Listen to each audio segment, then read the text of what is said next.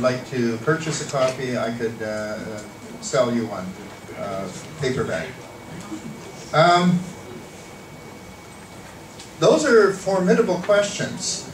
How on earth did we humans, smart as we are, with all of our brains and all of our intelligence and all of our fine qualities, how do we stumble so badly twice?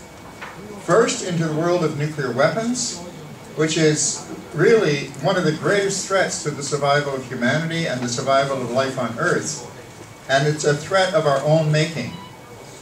And this is amazing that we would get ourselves into such a position where we have created the technology with which we can simply reverse 4 billion years of evolution of life on Earth.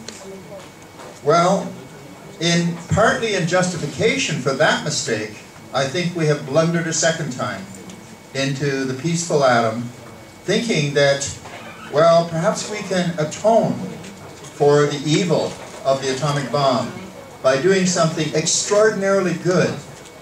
And one of the things which I think infuses a lot of the true believers in nuclear power is the belief that nuclear power has got to be glorious because the other side of the coin is so terrible.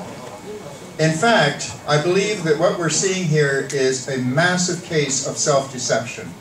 And what I would like to do is to show you my reasons for believing this. My background is in science. I graduated with a gold medal in mathematics and physics. Our organization now has nuclear physicists who are working for us, working on our behalf with us. And if you know the facts will, I think, make you free. You know, the Labyrinth is a Greek myth. Theseus was a great hero, and the labyrinth had been created to keep a monster inside and to prevent that monster from ever escaping. But it also prevented anybody from killing the monster. And Theseus, by using a thread, could find his way into the labyrinth, kill the Minotaur, and then find his way back out again.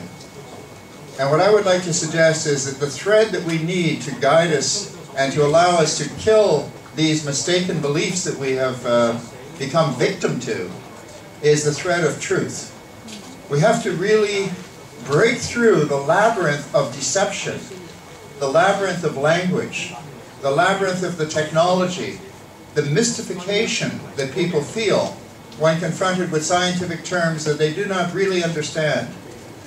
So let us embark upon this journey. First of all, understanding Fukushima. I gave this talk in Canada about 6 months ago, and somebody made up this poster in Saskatchewan. I think it's quite a nice poster. And the characters there, I'm told, mean hope. Am I right? Here is a picture of the 4 of the 6 Fukushima nuclear reactors from the outside before the earthquake struck. After the earthquake struck, the picture looked virtually identical. The damage was not visible, caused by the earthquake. It is now believed that there may have been much more damage than previously believed as a result of the earthquake. However, not necessarily. These reactors began exploding some days later. 4 reactors exploded quite dramatically.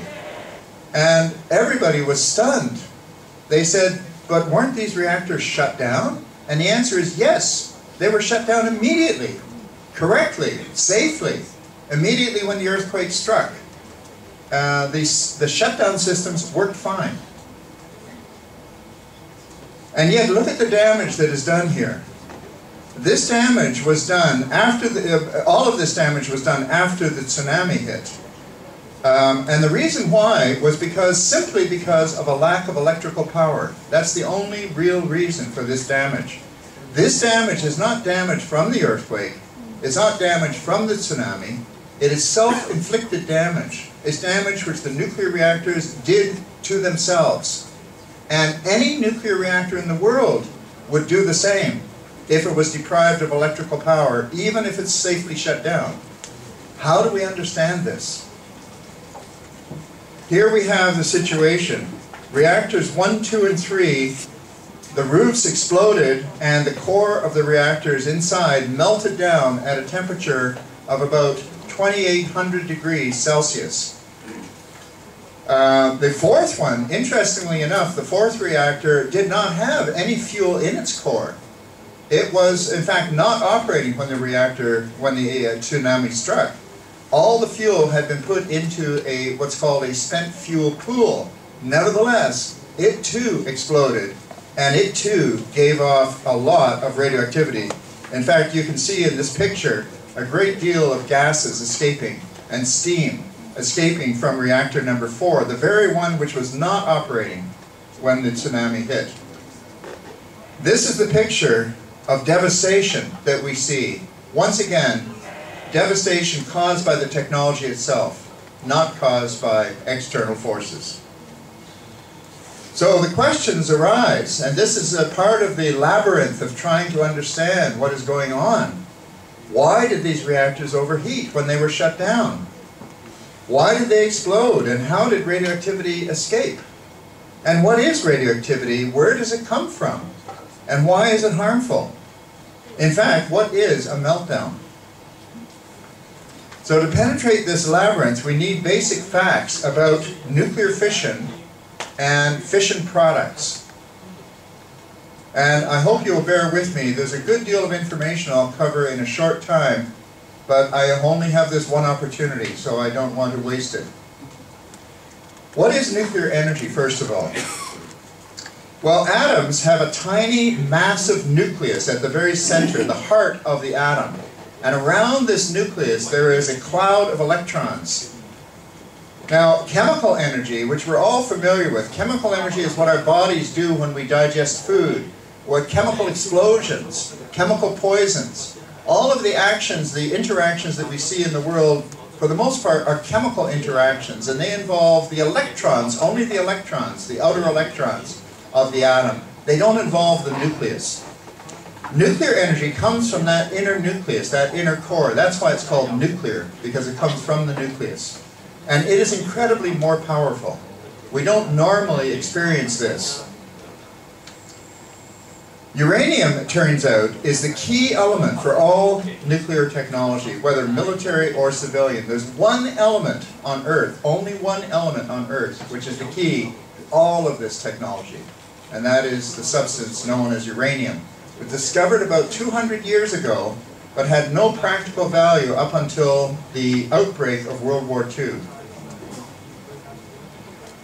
So now here's where we have to start unwinding the twists and coils of the labyrinth of confusion. There are two different types of nuclear energy, and it's very important to understand this. Now there's actually three types, but the third type is fusion, nuclear fusion. I'm not going to talk about that because it's not relevant to the discussion of today. The two types that we must understand a little bit about is called radioactivity on the one hand and nuclear fission on the other hand. The important difference between these two is that radioactivity is completely unstoppable. There is no method known to science by which radioactivity can be shut off. This is why radioactivity has such a problem with radioactive waste. If we could turn off the radioactivity, there would be no problem. But no scientific method is known that can accelerate, slow down, start, or stop radioactivity. Once a radioactive material is created, it simply proceeds to give off radioactive energy on its own as long as it possibly can. Nuclear fission, on the other hand, can be shut off. Nuclear fission refers to the actual deliberate splitting of atoms, like uranium atoms in particular. And these atoms are split by actually firing projectiles at them called neutrons. And the way you stop that reaction is by simply stopping the neutrons. If you can stop the neutrons, you can shut off the nuclear fission process, but you cannot shut off the radioactivity. And this is the problem. When the reactors at Fukushima were shut down, They stop the fission process.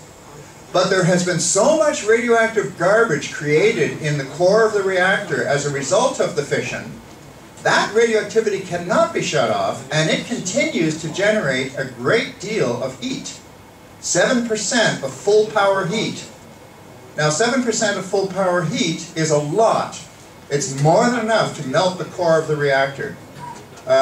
Just to give you an example, if you take a 1,000 megawatt electrical reactor, then the heat that would be generated immediately after shutdown would still be 200 megawatts of heat. I'll do the arithmetic for you if you're interested. There's 3 times as much heat generated. I'll just explain briefly. In order to get 1,000 megawatts of electricity, you actually have to produce 3,000 megawatts of heat. 3 times as much. 2/3 of that heat just goes into the environment as waste heat. Only 1/3 of it gets converted to electricity. And of that 3,000 megawatts, 7% of that is basically 200 megawatts of heat. That's still generated by the radioactivity. Therefore, if the pumps are not working, if there's no electrical supply, the heat is going to be continued to be produced in an unstoppable fashion. The temperature, therefore, is driven higher and higher and higher. When it reaches about 1,000 degrees Celsius, the metal coating on the fuel begins to melt and even catches fire sometimes. And when it melts, it reacts with the steam chemically and produces a lot of gases. And these gases include hydrogen gas. And because of the pressure from these gases that are being produced at 1,000 degrees Celsius, the operators of the nuclear reactor feel that they have to open a valve and release the pressure. Otherwise, the pressure alone will blow the core of the reactor to kingdom come. When they release the steam, however, they also release the hydrogen gas, and they also release a lot of radioactive material. And that's where the first releases of radioactive material came from at Fukushima. And what's more, the hydrogen gas is an explosive gas, and that's what exploded. It was a chemical explosion which blew the roof off of unit number 1 and unit number 3. Nobody's quite sure about what happened with unit number 2. There may have been a mild nuclear explosion in unit number 2 inside the core. But in units 1 and units 3 and also in unit 4, they were hydrogen gas explosions. But once you reach 1,000 degrees Celsius, the temperature keeps going up because the heat is still being added until it reaches 1,800 degrees Celsius. This is the melting point of the fuel itself, which is a ceramic fuel. It's a ceramic which has a very high melting point. This melting point is higher than the melting point of any other material in the reactor, including steel. Steel has a much lower melting point. So unless that temperature can be brought down, it will simply melt its way through the steel and all the other materials in the reactor like butter. So this is the problem. That's what we call a meltdown. Now, they were desperately trying to pump water, to drop water, to funnel water, to douse this reactor with any kind of water they could get their hands on. The only purpose of this is to carry away the heat. It's to remove the heat, and if you do not remove the heat as rapidly as it is being produced, then the temperature will continue to climb. And so that is basically the fundamental quandary of a nuclear safety exercise. Now, if you just think for a couple of seconds, you'll realize that this is a crazy kind of machine to have. Well, who on earth devised a machine which you cannot shut off? I mean, every machine should have an emergency shut-off switch, right? But a nuclear reactor, you cannot shut it off. So what happens in times of warfare? What happens if these reactors are bombed? What happens if there's a poison gas attack in a warfare situation? As a matter of fact, there was a report in 1976 from Britain called a Royal Commission on Nuclear Power and the Environment. And the chairman of that report was Sir Brian Flowers, who was a nuclear physicist who had worked both in the bomb program as well as in the peaceful nuclear power program. And this report is very interesting. You can get it from the library. There's much interesting material there. He is pro-nuclear. But he said, if nuclear power had been developed in Europe before World War II, then, as a direct result of World War II, large parts of Europe today would be uninhabitable. Because these machines would surely be attacked in the event of war. They would be sabotaged. They would be open to the same depredations that war always brings with it. And you would have wastelands, radioactive wastelands, wherever these reactors are built. So this is really a crazy kind of machine to have in your backyard. And when you look at this beautiful city of Hong Kong, you can easily imagine how this entire wonderful environment could be made uninhabitable by just one bad accident or one bad act of malice. It doesn't even have to be an accident. It could be a terrorist thing. In Canada, we studied, in fact, I testified at a Royal Commission of Inquiry in 1977 and 78. Please notice that 1977 and 78, this is already before the very first partial meltdown in a commercial reactor, which happened in the United States at 3 Mile Island in Pennsylvania. That happened in 1979. Well, this commission that I testified to, they issued a report in 1978 called A Race Against Time.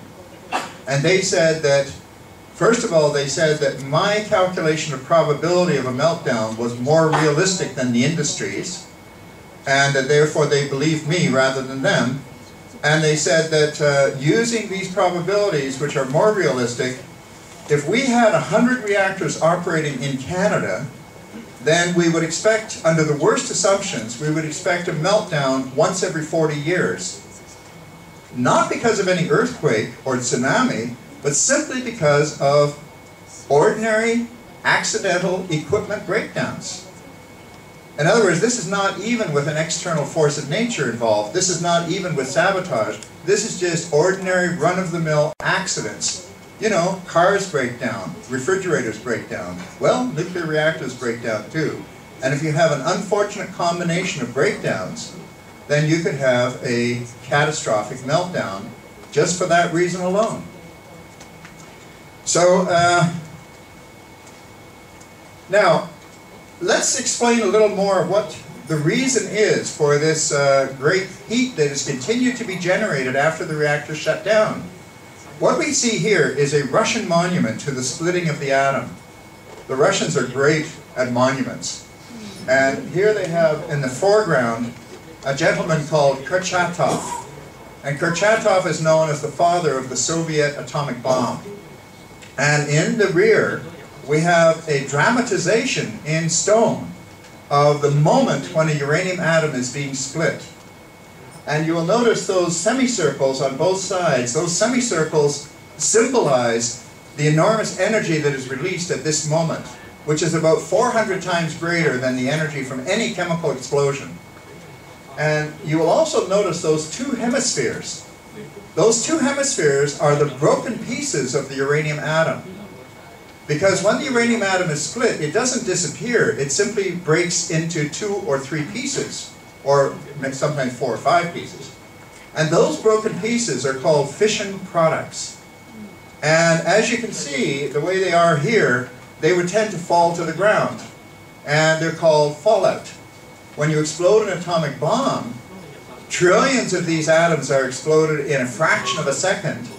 And the broken pieces of uranium atoms fall to the ground as radioactive fallout. And each time the uranium atom splits, it splits in hundreds of different ways, and as a result, there are hundreds of different fission products, most of which have never existed in nature prior to man's discovery of nuclear fission. So, for example, I'll tell you the names of some of these things, and you'll recognize some of them. Iodine-131. That's actually a broken piece of a uranium atom. Strontium-90, cesium-137, krypton-85, technetium-99, rubidium, tellurium. It goes on and on and on. On our website, if you investigate our website, which is www.ccnr.org,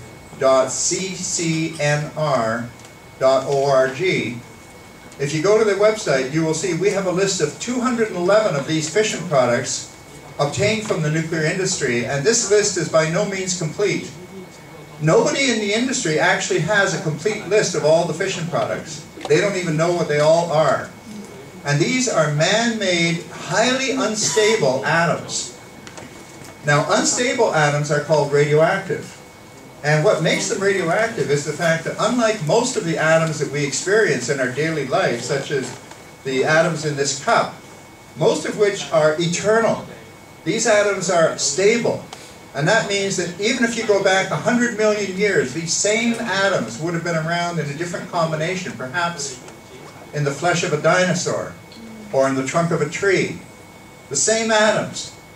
But a radioactive atom suffers a different fate.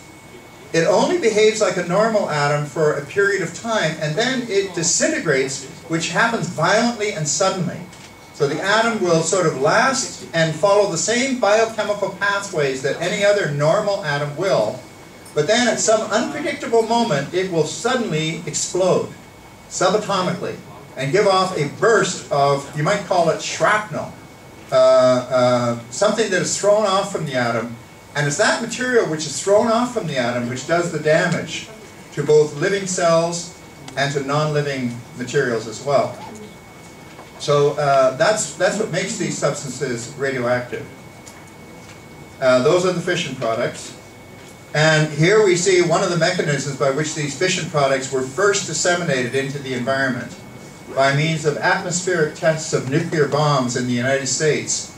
It was actually protests by people in the United States, massive protests by people about the effect that these radioactive materials were having on their babies and on themselves, that brought about the unilateral declaration of a cessation of atmospheric tests by the United States of America, for which they had no agreement from the Soviet Union. Nevertheless, 2 months after they stopped testing nuclear weapons in the atmosphere, the Soviet Union unilaterally declared that they were also stopped testing in the atmosphere. And 2 years after that, they signed a treaty, which is called the Atmospheric Test Ban Treaty. So the way these things happen is by people standing up for their rights, not by sitting back and waiting for somebody else to do it for you. But it requires some understanding of what the dangers are. Now, don't think of... I think that the use of the word radiation is an unfortunate choice. Don't think of radiation, think of radioactivity. Radioactivity is the important thing. The difference is that these lights, I can turn them off. They're giving off a form of radiation called visible light. If I have a heat lamp, I can turn it off. If I have an X-ray machine, I can turn it off. You go to the doctor's office, when the X-ray machine is turned off, it's absolutely harmless. You can't shut off a radioactive material. There's no way of shutting it off. And that's a very important difference. And these radioactive materials, they are actually chemical pollutants. Some of them are heavy metals, but they're radioactive. And so what happens is they follow the same hundreds of different pathways through the environment, through the ecosystem, through the human body. They go to different organs. For example, here we have iodine-131. Iodine-131 tends to go to the thyroid gland. The thyroid gland is what the body does not know radioactivity. The body just knows chemistry. So when the body gets iodine, it says, oh good, iodine, I know where that goes. That goes in the thyroid gland. If you put salt on your food this morning, you will have noticed that the salt is called iodized. The reason it's iodized is because they have added ordinary non-radioactive iodine to the salt. And why do they do that? Well, it's actually one of the few examples we have of preventative medicine. The reason for adding the iodine is to protect against the formation of a disease called goiter, which can affect the thyroid. And a little bit of iodine in the salt will prevent goiter. Well, the radioactive iodine also goes to the thyroid gland, and it also prevents goiter. But because it is radioactive, it disintegrates while it's in the thyroid gland, and damages the thyroid gland, and not only can it cause cancer, thyroid cancer, there are 5,000 children acknowledged to have had their thyroid glands surgically removed in Belarus as a result of the Chernobyl accident from thyroid exposures. And I'm sure there are many more than those 5,000 that are acknowledged. But it's not only that. Suppression of the thyroid activity in a young child especially can cause mental retardation, can cause stunted growth, can cause a lot of other bad effects biologically. Now, you sometimes hear the nuclear industry saying, oh, well, it's nothing to worry about because you get the same thing if you fly in an intercontinental jet. You get radiation from outer space, and you get more radiation that way. Well, you know what? When you land at the other end of your journey, you do not have any residues in your body. You do not carry them around inside your body the way you do carry around these radioactive materials. And there is no naturally occurring radioactive material that goes to the thyroid gland and damages the thyroid gland. Such a thing does not exist. In short, the natural background level of iodine-131 is 0. There is no natural background level of iodine-131. There is no natural background level of cesium-137 or almost any of these radioactive materials. There are a few of them which do exist in nature as a result of natural processes, but very, very few. If we look at cesium-137, cesium-137 has a different chemistry. It has a different arrangement of electrons. And the result is it follows different pathways, and it goes to the soft tissues because it's related to potassium. It's chemically similar to potassium. It goes to the blood and to the soft tissues, and in the case of animals, that means the meat. So this is a big problem for agriculture because it concentrates in the meat. So for example, there was a lot of contaminated beef that was sold and eaten by families before it was noticed that they had much too high levels of cesium-137 for anybody's comfort, even the people in the nuclear industry. Not that any level is good, any level is bad, but these levels were quite high. And the reason why they had ended up in the beef is because cesium-137, first of all, falls on the crops and ends up in the fodder, which the cows eat, and then, of course, it concentrates in the beef. It concentrates in the tissues because the body thinks this is good stuff. I mean, the whole idea of eating is that food goes in one end, other things come out the other end, but what stays in the body is what the body thinks is good stuff. The body thinks this is good stuff. So it stores it up. Can't blame the body. The body never invented nuclear reactors. We did that. Strontium-90 is another one. Now, you hardly ever hear about strontium-90, and I'll explain why in a moment. Strontium-90 is a bone seeker. It's similar to calcium. And so it goes to where calcium goes, which is the bones, the teeth, and mother's milk. And so when you're nursing your infant child, you're actually feeding your infant child strontium, which you have received in your diet. The reason why you don't hear much about strontium is because it's very hard to detect in the environment because it gives off no gamma radiation. Gamma radiation is easy to detect with a Geiger counter. Iodine-131 does give off gamma radiation, and so does cesium-137. So they can detect that, and they can tell by the energy of the gamma radiation which element it is. But with strontium, there is no gamma radiation. It gives off a type of radiation called beta radiation. And beta radiation is very difficult to detect, but once it gets in the body, it's just as harmful. In fact, it may be more harmful than the gamma radiation. Oftentimes, these internal emitters, as they're called, internal emitters because they're really only harmful when they get inside your body. They don't have penetrating radiation. They can't hurt you from outside, but inside your body, they can be very close to the living cells and cause a great deal of damage. And they often turn out to be worse than the external penetrating radiation. Here's an example of, in the early days, this is in August of 2011, toward the end of August, this is a map showing the radioactive cesium spreading out from Fukushima, and you can see the 20-kilometer radius and the 30-kilometer radius, and there's an 80-kilometer radius, and the colors represent different levels of cesium contamination. And you can see there, see those green dots? Those green dots are from 600,000 to 1 million becquerels per square meter. What in the world is a becquerel? A becquerel is a unit of radioactivity, and it means 1 disintegration every second. So when you say 1 million becquerels, you're talking about 1 million disintegrations every second. That would, of course, mean 60 million disintegrations every minute, etc., etc., etc. You can work out how many disintegrations there are in a year. It's a huge number of disintegrations, and that's per every square meter on the surface of the Earth. Every square meter has 1 million disintegrations per second. Well, though that level is much higher than the Chernobyl permanent evacuation zone. 555,000 becquerels per square meter was the level which corresponds to the permanent evacuation zone, where to this day, 25 years later, it's illegal for people to enter this zone. And yet, people were not evacuated from these areas. And you can easily understand that since we're talking about material, this stuff is going to spread through the food chain. So as time goes on, it just spreads out further and further through natural processes of erosion and the food chain. Now, why do these horrible things, these fission products, occur in a nuclear reactor? After all, a nuclear reactor is not an atomic bomb.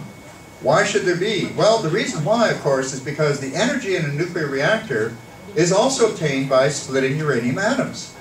And by splitting uranium atoms, you get those same byproducts. The very same things you get from an atomic bomb, you get in a nuclear reactor, except because the nuclear reactor operates for a long time, and because it has a lot more uranium, 100 tons typically of uranium in it, you have about 1,000 times more fission products in a nuclear reactor than you would have from a Hiroshima atomic bomb.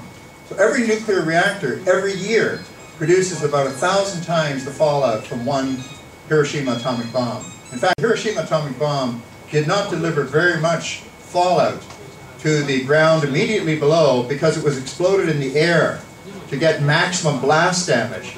And as a result of that, the vast majority of the fallout went high into the atmosphere, stratosphere, went all over the world, and came down in a much more dispersed fashion. But with a nuclear reactor, it comes out at ground level, and it's very bad news, because it just floats over and it falls out onto the ground.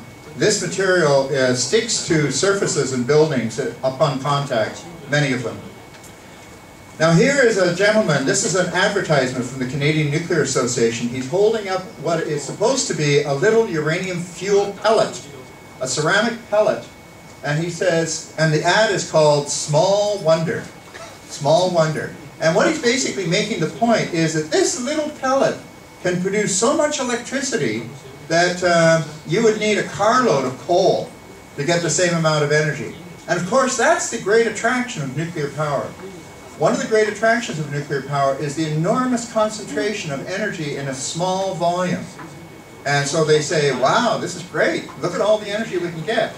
By the way, I forgot to mention in this diagram that nuclear energy really is just another way to boil water. I think most of you probably know that. But what happens in the reactor core is that the fissioning of the uranium generates so much intense heat that it boils an enormous amount of water. And that water turns to steam, and that steam is used to turn a turbine and generate electricity. So really, it's just another way to boil water. But what he doesn't tell you, this gentleman here, who's probably an actor, what he doesn't tell you is that that little fuel pellet and these fuel bundles in front of him, that once you use this fuel pellet to generate a little bit of electricity for a short period of time, you can't throw it away. You have to keep it, keep your eye on it for the next 10 million years. Because of the buildup of the fission products in that fuel pellet, it has become one of the deadliest objects on Earth. What he doesn't tell you is that if those fuel bundles had just come out of the reactor after being used, he would be dead in a matter of seconds. Because one of those fuel bundles, these are from a Canadian CANDU reactor, one of those fuel bundles, when it comes out of the reactor, would kill any human being at a distance of 1 meter in 20 seconds because of the blast of gamma radiation coming off it. And that's entirely from the fission products. So it sort of gives you an indication of just how much residual energy there is, which is unstoppable and uncontrollable, and therefore of little use to the engineers. It just becomes now a problem. And here he is, a close-up.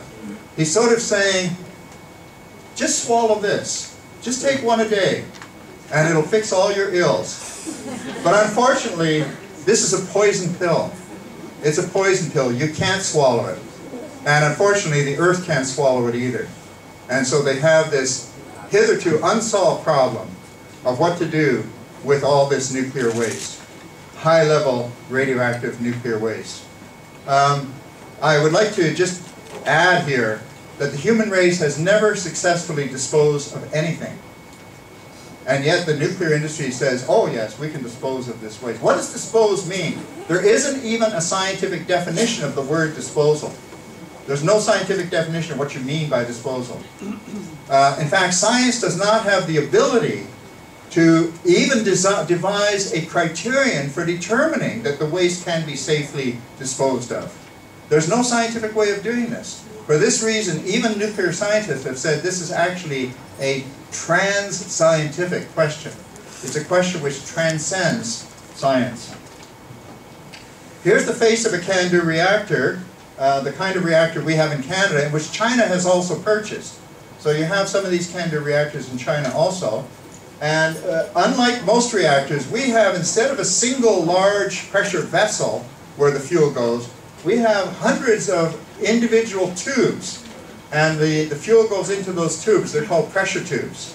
Those fuel bundles that I was showing you before, they slide in there. And the advantage is that you can use a robotic fueling machine. You can shove a fresh fuel bundle in one end and take the old fuel bundle out the other end, and you can refuel without shutting the reactor down. So this is a nice, clever feature of the CANDU reactor. However, that man standing in front there, the only reason he can stand there is because this reactor has not operated for one single day. Once this reactor starts up, if that man, and then it was shut down for months, let's say, if that man went and stood where he is now, he'd be dead. Because you can't shut off the radioactivity, and it's going to be, in fact, that stuff is never going to be handled by human hands again. It'll only be handled by robotic equipment. Here is where they have to put the fuel when it comes out of the reactor. It's called a spent fuel bay. And this is an empty one just under construction. And they have to cool the fuel for at least 5 to 10 years, constantly circulating water through the pool in order to remove the heat, which is called decay heat, from the radioactivity. If they drain that pool or even stop circulating the water, the fuel will overheat and damage itself and will release a lot of radioactive gases and vapors, such as you saw at Fukushima. As a matter of fact, that's what happened in unit number 4. In unit number 4, it was the spent fuel bay that actually malfunctioned. And they had leakage from it, and there was a lot of radioactivity coming from that spent fuel bay. Do you remember the helicopters that were flying over, dropping water? Do you remember the cannons shooting water? They were trying to put water into that fuel bay to stop the massive amounts of radioactivity coming out of the fuel bay.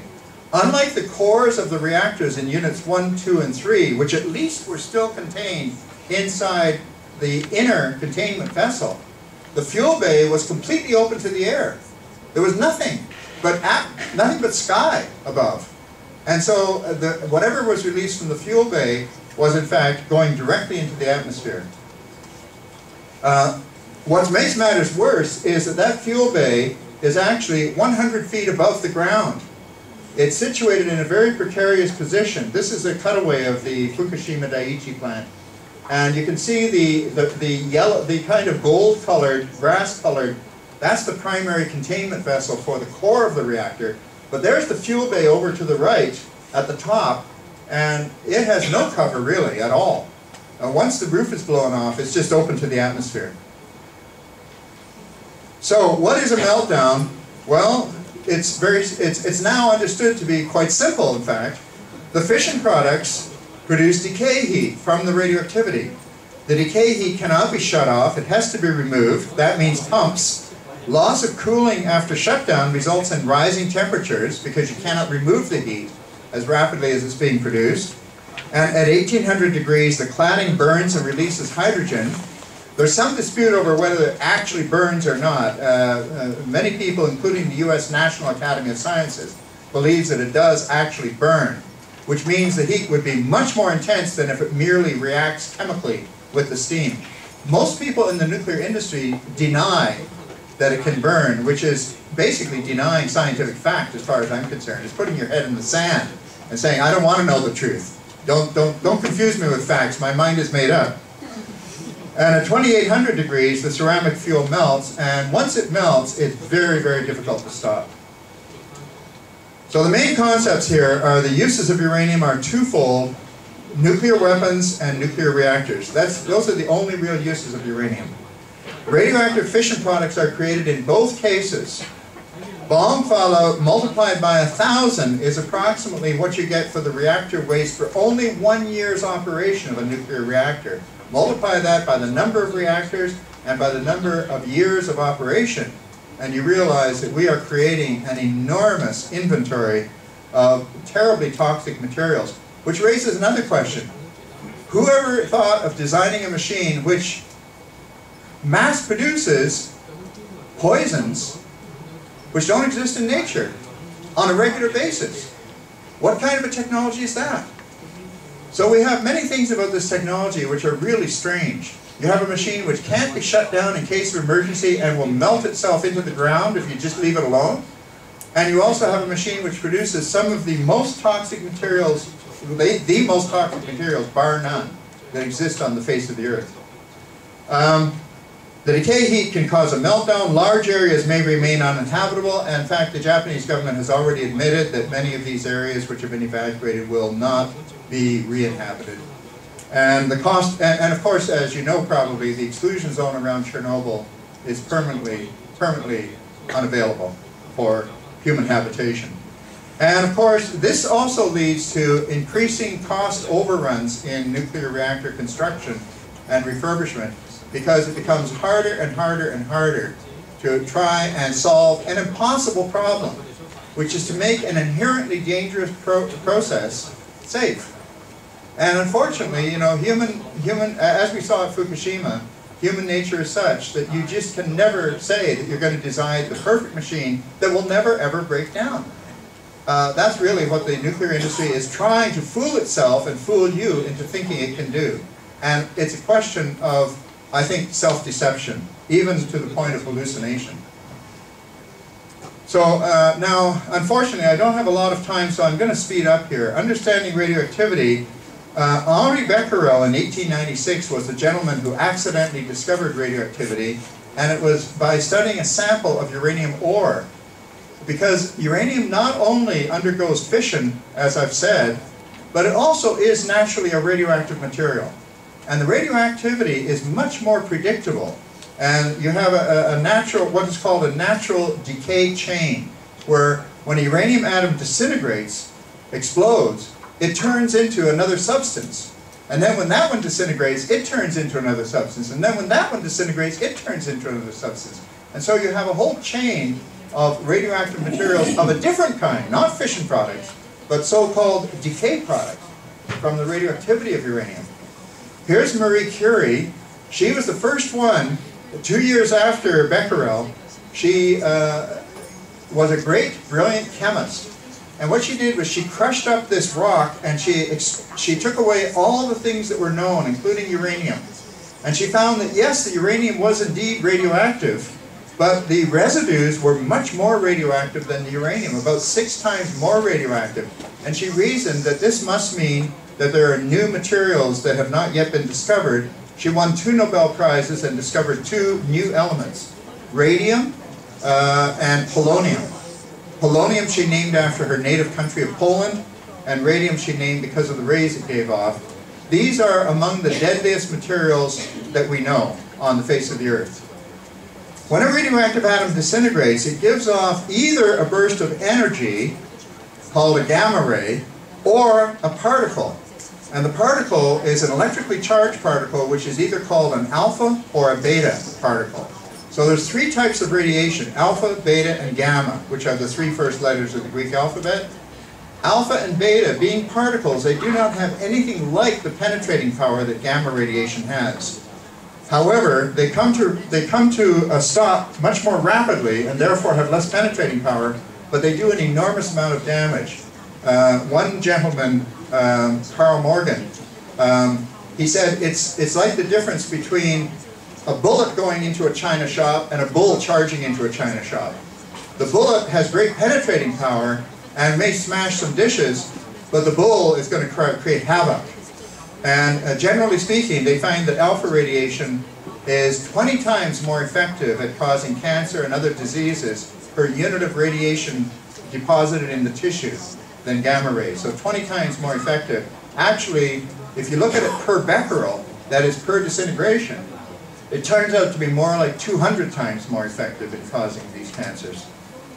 Now, the first people who suffered from this historically were these young girls who were called the radium dial painters in the 1920s. They worked with radium paint to paint dials to make them glow in the dark, even without any sunshine, at all times. And they developed a series of increasingly dreadful diseases. First, they developed what's called radium jaw, which meant that their teeth started falling out. They had terrible infections, including anemia. And when the dentist went to work on their teeth, the jawbones would break because they had become porous as a result of exposure to very minute quantities of radium. Later, a couple of years later, they started developing bone cancers, an epidemic of bone cancer among these very young women, most of them teenagers. And then many years later, about 15 years after that, the people who survived that ordeal ended up developing head cancers, cancers of the head. And the reason for this was because radium, it turns out that when radium goes to the bones, it's similar to calcium, it goes to the bones. But in the bones, not only does it damage the blood-forming organs and therefore cause anemia, which killed Madame Curie as well as her daughter Irene, but it also causes bone cancer. But when it disintegrates, it turns into radon gas. And the radon gas, which is being created inside the woman's body, was carried by the blood up to the head, and that's what caused the head cancers. So, pretty nasty stuff. Here's a man who suffered from polonium poisoning. Polonium was the other material that Madame Curie discovered. This is exactly polonium-210. It's precisely the material that Marie Curie discovered. And he died a horrible death as a result of a very tiny amount of polonium-210 being put in his tea. Murdered from the Soviet Union. He was an ex-KGB agent. And this murder must have come from very high levels, because the only people who have ready access to polonium-210 are people working in the nuclear weapons industry. And the Los Alamos National Laboratory, which you may know is the place where the first atomic bomb was built and tested, down at Los Alamos, they have on their website a description of polonium-210, and they say weight by weight, it is about 250 billion times more toxic than hydrogen cyanide. Hydrogen cyanide is the most deadly, fast-acting poison chemically known to man. This is about 250 billion times more toxic. What does that mean? Well, in practical terms, it means that an amount of polonium-210 the size of a tiny grain of sugar would be enough to kill 1,000 people, the way that Alexander Litvinenko was murdered. And what's interesting is that it doesn't give off any gamma radiation. It gives off only alpha radiation. Only alpha radiation. The result is alpha radiation will not even penetrate through a sheet of paper. It won't even penetrate through the walls of a glass vial. So the person who killed Litvinenko, whoever it was, could carry this stuff safely. Until he takes the stopper out, there's no harm. Once that stopper is removed, look out. It's extremely deadly material. So these are, and of course the third substance that we are familiar with, everybody, is radon gas. Radon gas, and here's something that many people don't realize. You've probably heard of radium, yes. You've probably heard of polonium, maybe. You've certainly heard of radon, right? Well, what many people don't realize is that every single one of these materials started off as a uranium atom. They all started off as uranium atoms, because these are the natural decay products of uranium. In fact, radium is one of the decay products of uranium, which turns directly into radon. Wherever you see radon gas, it's because there was radium producing it. That's the only place radon comes from. And of course, it killed hundreds of underground miners. So what we see is that three of the deadliest substances before the first nuclear reactors were ever discovered, before the first nuclear bombs were ever built, the 3 deadliest radioactive materials in the first part of the 20th century were radium, polonium, and radon. And they've killed hundreds of thousands of people, literally. And they're all alpha emitters. None of them give off penetrating radiation. They're all alpha emitters. Here is a picture of lung tissue. This is lung tissue of an ape who inhaled radioactive material, which is an alpha emitter. In this case, it happens to be a tiny, invisibly small speck of plutonium, which is also an alpha emitter. When the plutonium lodges in the lung, that's lung tissue through a microscope, and the camera shutter was left open for 48 hours. So what you see, those spikes on the star there, they're optical illusions. What they are is they are tracks of alpha particles being given off by that small little particle of plutonium. And what happens is, in only 48 hours, this is how many tracks you have. If you waited another 48 hours, you wouldn't be able to see anything because it would just be like an ink blot. Now, you'll notice that only a very small part of the lung is being affected. So why, therefore, is this dangerous? Well, the big danger is that when the cells are damaged, they may be able to reproduce. In most cases, not so. In most cases, they would be either killed or rendered completely unviable. But in some cases, they're able to reproduce, and those are the ones who will develop into lung cancers 20, 30, 40 years later. It turns out that there's a long waiting time. In the case of people who are exposed to alpha radiation in the lungs, typically it takes 20 years before you see any increase in lung cancer. And then, after that 20-year period, then you see an increase in lung cancer every year thereafter. And the British Columbia Medical Association describes this as a gradually flowering crop of radiation-induced cancers. But that 20-year waiting period means that it's very difficult to prove, and very difficult to follow up on these people. It's only by very careful work that you can see this connection. Very similar to cigarette smoking. For 40 years, it took 40 years to prove to people that cigarette smoking was actually killing so many people. And the reason why is because when people smoke cigarettes, they don't generally fall over dead immediately afterwards. You have to really follow them up for many, many years, for their lifetime, to really see what the effect of the cigarette smoking truly is. So there are these 4 types of atomic radiation. Alpha and beta are primarily internal hazards, whereas gamma and neutron radiation are primarily external hazards, but also internal. When I say external, I don't mean it can't also be internal as well. So the alpha and the beta are the main hazard for civilians, and there's that time delay. This allows the industry to say things like, nobody has been killed by Fukushima. Well, nobody yet. Actually, people have been killed by Fukushima. They just haven't dropped over yet. Because the damage is done now, and that damage will be culminating years hence. Just like those women who worked with the radium, it took 5 years before the anemia started to develop. It took about 7 years for the bone cancers to develop. It took almost 20 years for the head cancers to develop. But they do develop.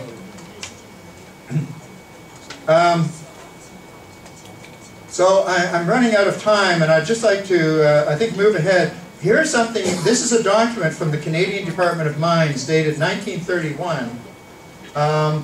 The world's first uranium mine was actually in Canada, in the Northwest Territories of Canada, way up near Great Bear Lake, close to the Arctic Circle. And the uranium from that mine, originally it was actually a radium mine, because there was no market for uranium before the discovery of nuclear fission. So originally it was a radium mine. It was shut down by the time the war started, it shut down, but then when they realized that uranium could be the basis of a powerful weapon, they reopened the mine, and they used the residues from previous mining operations to produce the uranium for the first atomic bombs. So Canada was involved with Britain and with the United States in the first World War II atomic bomb project. And these Indian people living here, there's a man, he's a Dene man. They lived there for thousands and thousands of years, long before any white people ever came to North America. And he's overlooking these burlap bags which they used to carry this concentrated radioactive material on their backs. And when these bags broke open, they would be covered in yellow powder. And they were not even told to bathe or to shower or to wash off the material.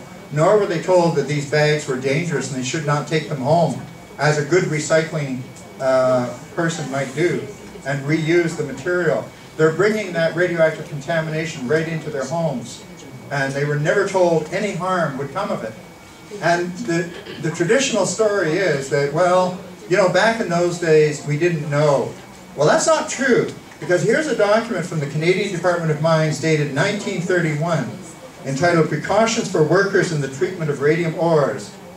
And it says, the ingestion of small amounts of radioactive dust or material in the body, which eventually may have, over a long period of time, will cause a buildup of radioactive material in the body, which eventually may have serious consequences. Lung cancer, bone necrosis, and rapid anemia are possible diseases due to deposition of radioactive substances in the cell tissue or bone structure of the body. So they knew very well what the dangers were. But this document was written for one purpose only, and that was to warn the scientists in Ottawa who were studying small samples of this material to be very, very careful. It was not to warn the miners or the people who carried tons of this ore on their backs. They were considered unimportant. The important people were the well-paid scientists who were actually doing the assay work. I'm afraid that I wish I had more time, but I would like to mention that here is a picture. You see that wall there? That wall is 30 meters high. 30 meters high. And if you drive up the side, there's a road at the side. If you drive up the side, you'll see that that wall actually is just the edge of an entire lake that's full of similar material. It's the radioactive waste from a uranium mining operation in Canada. There are 70 million tons of radioactive waste here, and they contain all of the radium, all of the polonium, all of the thorium, all of the radon-emitting material. It's all there, because all they want is the uranium. So what they do is they take away the uranium and they throw away the far more toxic material. 85% of the radioactivity ends up in these wastes. And the lifetime of these wastes is measured in hundreds of thousands of years. So the question is, here's a good question for you when you have an idle moment. How do you safely keep 200 million tons total of radioactive sand out of the environment forever? That's basically what the industry claims to be able to do. So radioactive waste at the front end of the fuel cycle, this is called low-level radioactive waste because you don't get penetrating radiation. You do get penetrating radiation from it, but not enough to make you sick immediately. So it's called low-level radiation, but it's the alpha radiation, which is the deadliest stuff, which is in there. Well, I think I will just conclude by saying, because my time is indeed up, first of all, I'd like to thank you for this opportunity of coming here. I'd like to make two final points. The first is that as if this wasn't enough of a problem, what I've shown you here, there is still another problem which is in a sense even more serious, and the one that first got me involved in this issue, and that is that every nuclear reactor produces a man-made substance called plutonium. Plutonium does not exist in nature at all, and it is the main nuclear explosive material in the nuclear arsenals of the world. If you go to find plutonium on planet Earth, the only place you can find it is where we have made it. It doesn't exist in nature. Every time we build a nuclear reactor anywhere, we are creating a repository of plutonium, which can be used at any time in the future to make atomic bombs by whoever wants to do so. That plutonium has a 24,000-year half-life, which means that in 24,000 years it will have diminished in quantity by only 1/2 as a result of radioactive disintegration. So it means that for tens of thousands of years this remains, we are literally planting the seeds of our own destruction by building these reactors around the world. This is a very, very serious problem. And whereas it's easy to say that, well, you know, the big superpowers like China and the United States and Russia, they're going to look after it. Yeah, but they want to build these reactors everywhere. They want to build these reactors. They want to sell them everywhere. So we are really saying, what happens when you have a world in which everybody has access to these nuclear weapons materials, including criminals who hijack the shipments, and terrorist groups who just buy it, or get inside inside people to give them some out of sympathy for their cause. So this is a terrible projection. Final point, however, is this, is that we are an enormously resourceful species. And there's nothing more powerful than the power of an idea whose time has come. And this is the time when we really must put an end to this foolishness and this insanity. So I think that we have to really change the priorities of our lives and say this cannot be just a matter of tabletop. This has to be a matter of commitment and action on the part of every one of us. And it doesn't have to be strident. It doesn't have to be accusatory. Because in fact, this is an enormous blunder which affects every single person on the planet. Therefore, we're all affected by it, and what we have to do is reach out to people with what they are most concerned about and say, you know, that's going to be destroyed. People in Hong Kong, for example, do they know that their insurance policies give them no protection in the event of a nuclear accident? That there is a special clause written into every insurance policy saying you have no protection at all in the case of a nuclear accident. Your investment is gone with the wind. Now, why is nuclear the only technology on Earth which requires such a clause to be in the insurance policy?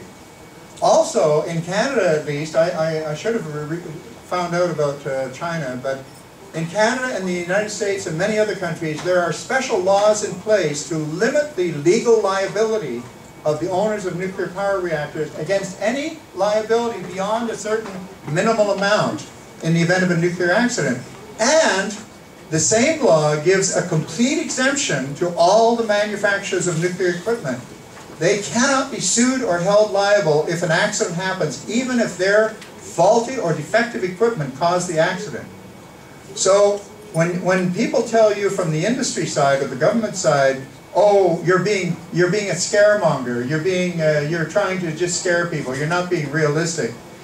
They think it's realistic. They take precautions to protect themselves. So you just throw it back in their face and say, listen, this is a serious matter. They wouldn't be passing these laws or putting these clauses in the insurance policy if they didn't believe that this was a real threat. So we have to reach out to everybody. You can't just assume that because a certain person has a certain orientation or a certain attitude towards things, that therefore he's unreachable. They're all reachable. We are all reachable, and we have to realize that we're all in the same boat. Thank you very much.